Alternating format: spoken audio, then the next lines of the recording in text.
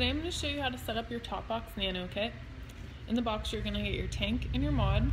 Inside of here you're going to get a couple extra coils, a glass tube, and a USB charger. First thing we want to do is unscrew your tank from your battery, or your mod, and flip it upside down. And we want to unspin it right here, so that it comes out like that. This also unscrews from the glass, which you don't want to do when you fill it or change your coil. You don't need to do this, I'm just going to show you how so you know. If you unspin here and here, this whole thing comes apart so that you can get the glass out to change it if you were to break it. So like that, and then that like that. That's how you would change the glass. Make sure whenever you're opening the top to fill it or opening the bottom to change the atomizer that you're not unscrewing the metal that's touching the glass. So you should always have that touching it unless you're changing the glass. Otherwise the glass will come loose, juice will go everywhere, it's a giant mess. We're going to change this atomizer to the one in your box with the black grommet on the bottom. So find that and then take this and unspin this right here like that, and go ahead and pop that in your box so you have it. When you do change these regularly, look underneath where the coil goes and make sure there's no condensation there. It will collect there, it's normal. It's very annoying if you let it go though, it'll start leaking out of the air holes. Take your other coil and spin it in. And then if you want to go ahead and take your bottle of liquid and put a couple drops right in the center of the atomizer, you can. Try to get it where the cotton is, don't put too much. That way it'll get it started, you don't have to wait so long to vape it after you fill it up. Go ahead and screw this back on the bottom. And then you want to shut your airflow, which this ring on the bottom will spin.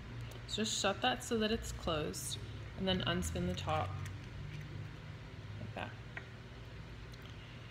Fill it up around the outside. You don't want to get any into that center tube. If you do, you can wipe it out with a paper towel. And stop filling it once you get to that silver bar that runs across the middle. When you're done, go ahead and spin your top back on. And then you can open your airflow back up by spinning that ring on the bottom. Spin this onto your mod. This takes removable batteries, so you should have also gotten a 18650. This is the positive side, and then that is the negative. If you take this and pop the back off, it's just held on there by magnets, it should come off pretty easy. Take your battery, it's negative side up, so you want to take the flat side, like that, pop it up against that gold contact and push up and slide your battery in. The back on. Your mod should come on. It's going to be at 60 watts. Go ahead and start turning that way down, probably 20-25 watts or so. This mod also has temperature control, which is why we changed the coil in the first place. It's easier to get used to this while you're in regular wattage before you get into the temp control. The coil that we took out was the one with the blue grommet, and it's a nickel coil. It's 0.15.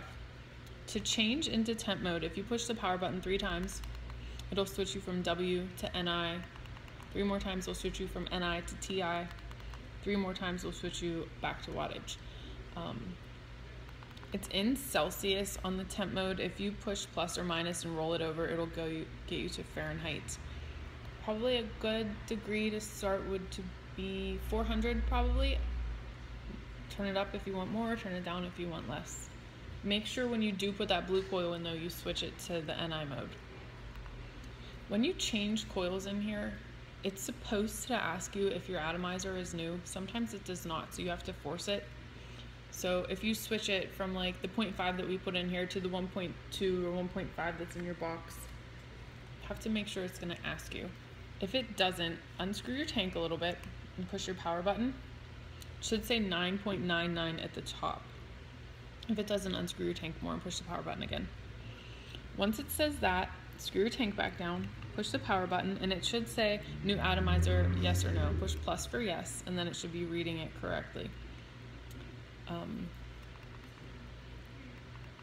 To charge this, you're going to take your USB charger and you're going to pop the little one in on here and then the bigger one into a USB wall plug. And there's a battery indicator on here. You can also charge this battery on an external charger. It's up to you. I think that is it. Thanks for watching.